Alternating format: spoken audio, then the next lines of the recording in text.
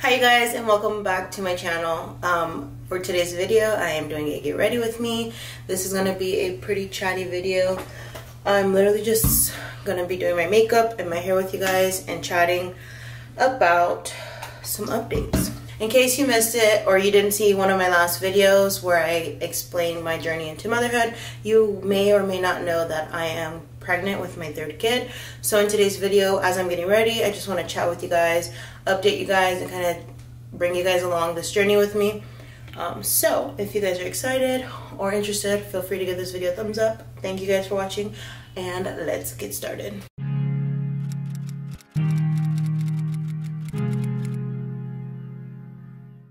Alright, so I don't have all that much time. It's currently 10:30 in the morning. I have my daughter trying to take a nap and have my son with me. So I'm going to do my best to film this video, but also make it very informative and very straight to the point. But I will not be talking about any of the products I'm putting on my face. I'm just going to go ahead and start getting myself ready for the day. So like I said, if you guys didn't watch my journey to motherhood video that I filmed a couple weeks ago, like I said, you wouldn't know that I'm currently pregnant with my third child. And that video was very informative, and I gave a lot of details as to my journey becoming a mother and kind of my experience and the reasoning behind me being pregnant again literally within the next year of just having my daughter. So if you want to know more about my journey, you guys, feel free to check out that video. I can have it tagged. But basically, we found out, my husband and I found out that I was pregnant early March. And I find out with my pregnancies right away. Kind of the same thing happens every time. I find out pretty much the day of my missed period, which is not often common, but I find out pretty soon because I just track my periods pretty well, and I'm pretty regular, and so I find out pretty soon once I am pregnant. Alright, so today is Friday. You guys are going to see this video on Monday. I am 23 weeks pregnant, which I have just entered the 6th month of my pregnancy. I am due early November. So I want to go over kind of my plans and my first trimester and kind of how I'm going through this pregnancy and how I'm currently feeling and what's going on. So I believe the baby will be here mid to end of October. Like I said, I will explain more later in the video why I believe that. But I do plan on having like a small baby sprinkle early, either late September, early October. I'm not giving any dates out, but that's my plan. One night God just spoke to me and literally had me searching on Pinterest for a shower or like a sprinkle theme, and so I really want to go with that theme and have a little sprinkle for this baby. In case you don't know, I have two kids. I have a almost 3-year-old and a 1-year-old, and so I don't feel like I need to do a shower. I feel like showers are usually for first-time parents that are, you know, needing a lot of things for their baby, like high chairs, diapers, wipes. Obviously those are things every pregnancy needs, but like the clothing and the gadgets and all of that, I feel like is necessary for a baby shower. But honestly, for this, I really just want to be surrounded with my family before the third baby comes, and friends, and I would really just love to do like some games, like baby shower games and raffles. Like, that's it. All I feel like we would need would be some diapers, because you guys, maybe one day I'll film a video going through my kids' clothes or something, but we have so much things, and all the things my kids have used since my son, I'm still using with my daughter, and I plan to use with this child. And so I don't feel like I need a bunch of stuff, honestly. I try to minimize my living space as much as possible. I don't enjoy having a lot of stuff and clutter and everywhere. So that is the plan. So hopefully I can put that together and everything works out to have a shower or a little sprinkle, a baby sprinkle, at the beginning of October. That's really what I want. But depending on how the remainder of my pregnancy goes, it might have to be the end of September. We shall see. I will keep you guys updated. here I just want to chat with you guys about some of my my first trimester pregnancy symptoms. And so I mentioned I found out I was pregnant early March. So my first trimester was from the beginning of March until the end of May. And so you guys, literally all the videos that you guys have been seeing, before you find out I was pregnant, I was literally pregnant during all those videos. So if you ever go back and look at some of those videos of me, my teacher vlogs, all of those, I'm as raw as possible with how I'm feeling. I literally felt like crap. I felt bad, like headaches, you guys will hear me complaining about, being sick. All of those symptoms that I was having during those videos were because I was pregnant, but you guys just didn't know.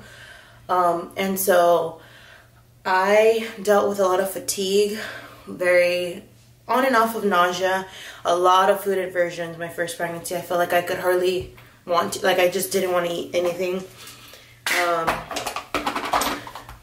I dealt with a lot of tiredness. Like I would come home from work and literally take naps as I'm feeding my daughter almost every day.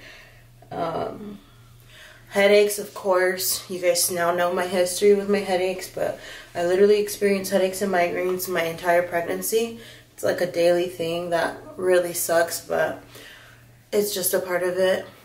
I told my husband the other day I cannot wait till I don't have to have any more headaches.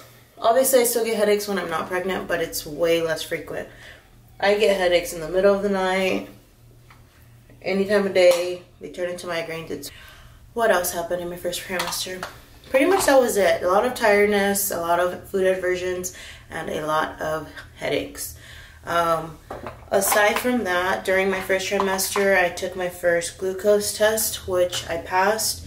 If you don't know, the glucose test is where they test you to see if you are high, is it diabetes? Not me not knowing. I don't know what the hell the glucose test is. It's basically to make sure you don't have an intolerance to sugar, high blood pressure. I don't know, you guys. I don't want to look it up either, but I passed my glucose test, which is good, and obviously you have to do it again. And so my second one will be probably in the next month or so. I don't really know. My doctor hasn't told me. But I've never had an issue with glucose, like not passing my glucose test, which means like if you don't pass it, that basically means you have to like be very strict with your diet and what you're consuming. And I have thankfully not had to experience that, and hopefully this pregnancy I do not as well. I'm looking at my notes because I took notes the other day just so I could make sure I cover the most important things in this video.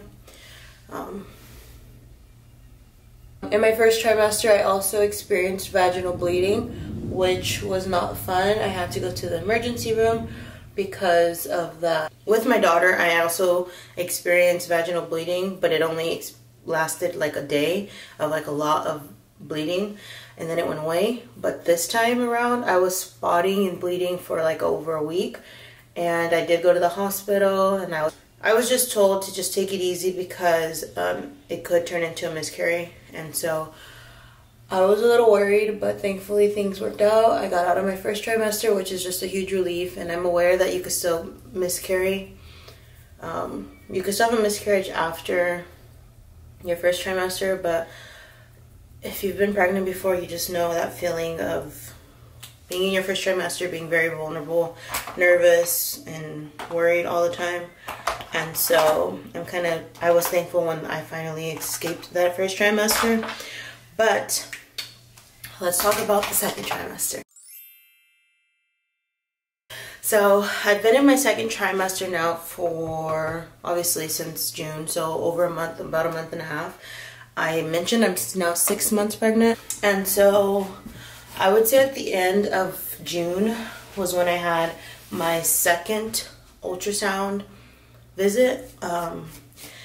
And I was so excited for this ultrasound visit. I was like, oh, I get to see the baby. And like, I mean, nothing changed. I was still excited. But during this appointment, we got some unfortunate news that literally had me spiraling for like 2 days. This visit, they see the baby is doing really good. The baby's healthy. and measuring perfect, or as perfect as can. But during the ultrasound, they also check my body parts to make sure everything is looking good. And when the ultrasound tech was checking my placenta, they noticed that it was low. So I have a low lining placenta, which this is just a lot of information I'm about to give you.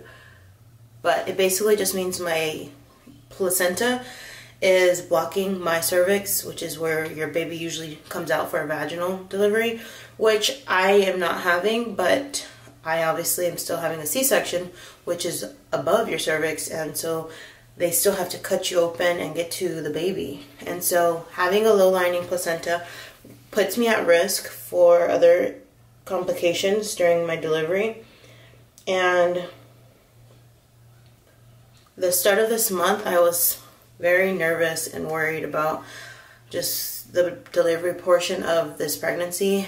And thankfully, through prayer and through encouraging friends and family, I'm just feeling a lot better at this moment about everything going on. And so I am going to give you guys more information right now, but let me just finish my eyes off camera, and then I will come back and explain the types of issues that come with low lining placentas. Okay, makeup is done. This has been my summer look. Oh, if I go anywhere, or not really if I go anywhere. This has been my summer look if I get dressed and put makeup on. I'm just gonna quickly do my hair and explain to you guys the details. Okay, so at this ultrasound appointment, my doctor, the ultrasound tech had to call in the doctor at the end of the appointment to kind of explain what a low lining placenta is to me. And at the time, it made no sense. Like, I literally had the doctor explain everything twice, because it was all new information, things I'd never heard about, things I didn't understand what was happening. And so the doctor explained it to me. I literally broke down in that doctor's office because of the severity that it was and how bad it could go for me. And so there's two types of, at least what I know. I don't know. I could be wrong. I'm not a doctor. But there's two types of placenta, low lining placentas that can cause complications during pregnancies. One is a placenta accreta, which basically means that your placenta is low, but it's also attached to possibly a previous C-section scar, which can cause excessive bleeding, which can mean I could bleed to death in that case, or a woman can bleed to death when being cut open to have the C-section. Baby could be perfectly healthy, but mother could die during the surgery. That can also result in needing a hysterectomy, which is when they remove your uterus because of everything going on inside of your body. I don't know the anatomy and the details of it all, so I'm telling you guys based on what I understand. So that's like the most severe type of low lining placenta. The other one, from my understanding, is a placenta previa, which is where your placenta just happens to be low, but it could possibly move. But if it doesn't move, then there is still complications and a whole situation that has to go down during the surgery. So at this moment, this is like the end of June when I find all this out. And so at the moment, the ultrasound tech calls in the doctor. The doctor comes to me and checks me and explains everything to me. And from her observation at the moment, she was thinking I had the accreta, so placenta accreta, which is very severe, very nerve-wracking, just a lot. And so hearing all of that and thinking from this doctor, seeing my placenta, where it was located, and being able to tell me that there's a chance that I have that, it was just too much for me to take. So my doctor ended up ordering me to get an MRI. So I'm getting an MRI of my pelvic so that they can get more details as to if I have placenta accreta, which I got my ultrasound. Thankfully, they were able to get me in as soon as possible, which was July 3rd. I remember it was the Monday before 4th of July. I went into the hospital and got my MRI done and got my results at the end of that same week. The doctor's office called me and told me I have placenta previa, which is so, it was a huge relief. Like, all of this is still stressful and a lot, but it was a huge relief knowing that it wasn't a CRADA, because a CRADA had me spiraling, thinking I could possibly die. Like, literally, I was not even looking forward to the delivery of this child, which was just, it was just really bad mentally for me. And I still have my days, but I'm just thankful and just still constantly praying.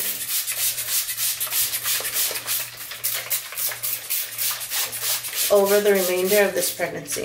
And so having that news is just a huge relief.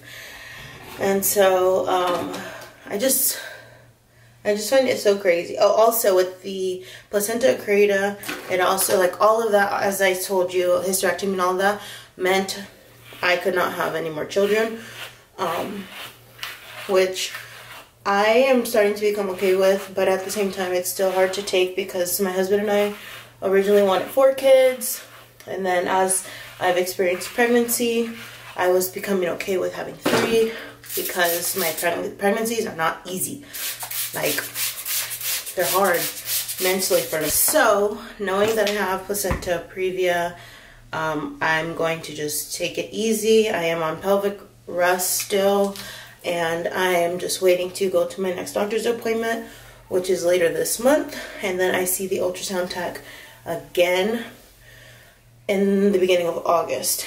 And so the good thing with the previa is that my placenta can still move. And so when I spoke to my OBGYN after my ultrasound in July, at the end of June, he was very hopeful that it was going to move without even seeing the ultrasound.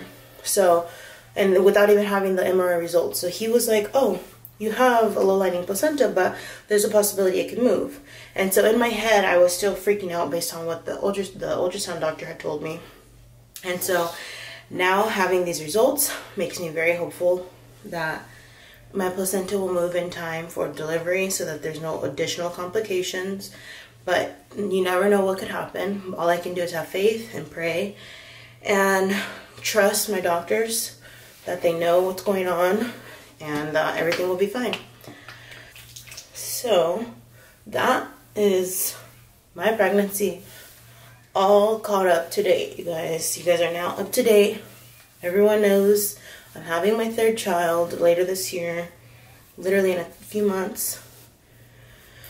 I am relieved, I'm hopeful, I'm thankful, I'm blessed, I'm all the feelings. I'm just excited to document this and share this with you guys, because like I always say, it's a good document and reflection for myself and my family, but also these types of videos can always help people that follow me, or maybe they'll find a friend or have a friend or a family member that goes through something similar. So